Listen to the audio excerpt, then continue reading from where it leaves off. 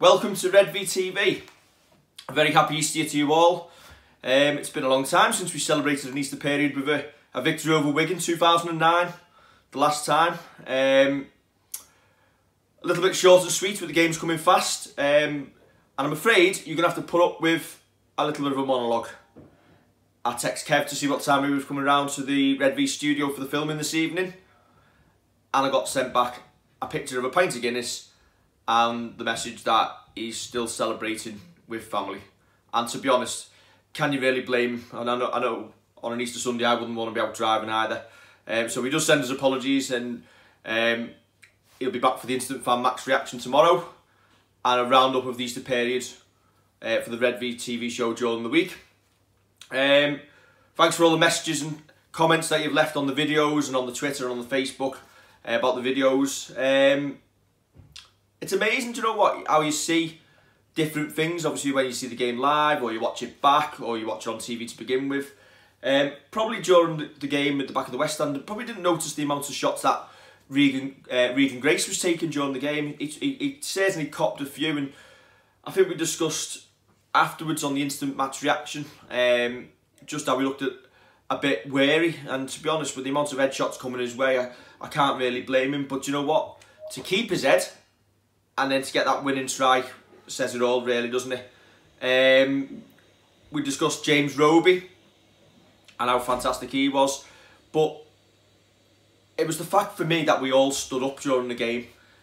Too many times that Wigan performance has been or would be enough to beat a Saint Stellan side, and do you know what? It feels like we've come over a real barrier, mental barrier, a mental toughness to come through that.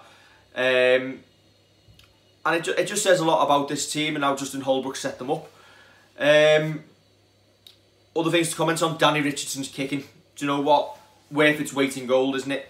That touchline conversion after Regan's try, it meant that I'd give us a chance to set up for that drop goal. Otherwise, obviously, Wigan would have been going down the other end, looking for either a one-score game to either win it or level things up. As it is, Danny's kicking under pressure. It's worth its weight in gold, isn't it? I know we've criticised maybe his kicking in open play, and now he probably needs to mature a little bit and learn from experience, maybe drop a little bit further back, take a couple of seconds to look at the field. But his kicking from drop goals or conversions, absolutely priceless. And come the back end of the season, when you're relying on games where you're going to win and squeak home by 2-4 points, it's going to be all worthwhile, isn't it? Defensively, once again, pretty sound.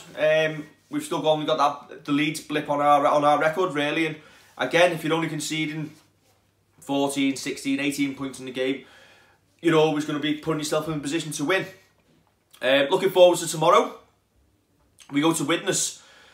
Notoriously, it seems to be a difficult place for us to go. We never seem to perform really well there. I know last season we went there on Easter Monday. We lost 16-14. It wasn't one of our highlights of the season, especially after we had probably so much optimism after Regan Grace's debut at Wigan, even though we got beat. But we probably went to Widnes thinking, do you know what, we'll turn these over today.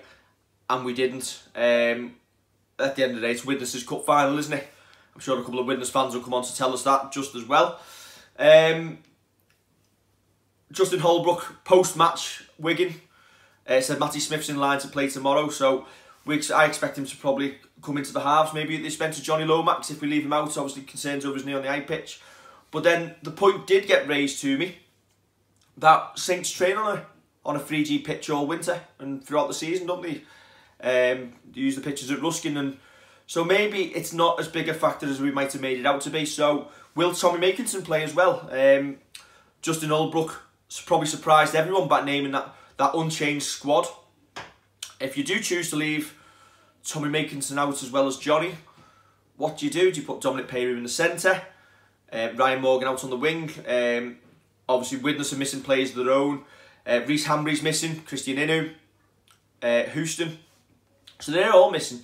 And they're coming off the back of a really tough game at Warrington on Friday where they went down 32 points to 18. So really, it's a game Saints should be winning even if we do rest a couple of bodies. But Justin's got this ruthless attitude, hasn't he? He just wants to win, win, win. And obviously we've got Widnes tomorrow, Hull FC on Friday, which is another tough game. And then the following week we've got Wakefield. And that's probably our toughest period. Then we've probably got a period of, say, 3 or 4 weeks where we play the lesser teams. And if we can win the next couple, build up a 4 to 6 point gap at the top of the table, that'll probably give Justin the chance to rotate bodies if he wants to, and keep players fresh for the upcoming Super 8s after that. It's going to be a scrappy game tomorrow, isn't it? It seems that, you don't know, in this Easter period, the games on Easter Monday, they always tend to have a lot of points in for both teams. Whoever's taking part in the games normally. I know that wasn't the case last year, but it is normally the case, a high-scoring game. Saints, if Saints play like they should be winning by 20 to 30 points, shouldn't they? Let's be honest. I've just got a feeling it might be a little bit closer than that as we come down from the euphoria of winning on Friday. So I'll probably go into Saints victory between 8 to 10 points, 8 to 12 points. I think it'll be tighter than people think. But then it is, again, Widnes' Cup final. There'll be plenty of Saints fans following tomorrow. Hopefully a full away end. And we can get behind the lads and we can take 4 points from 4 in this Easter period. It's probably a lesson we've had to learn from Sean Wayne. He's always targeted the 4 points over Easter as massive in Wigan's season, and it could equally prove to be that for Saints this year as we march up towards the playoffs. And yes, we want a top. Well, we'd like to finish top, but importantly a top 2 finish and get that home semi-final. If you are going to Widnes tomorrow, come find us after the game. We'll usually be outside the away end doing an instant fan reaction. If you can't be there, obviously the game is on TV, but you can join us on Wish FM from 3 for live commentary. And hopefully we'll be calling another Saints victory as we continue the march on.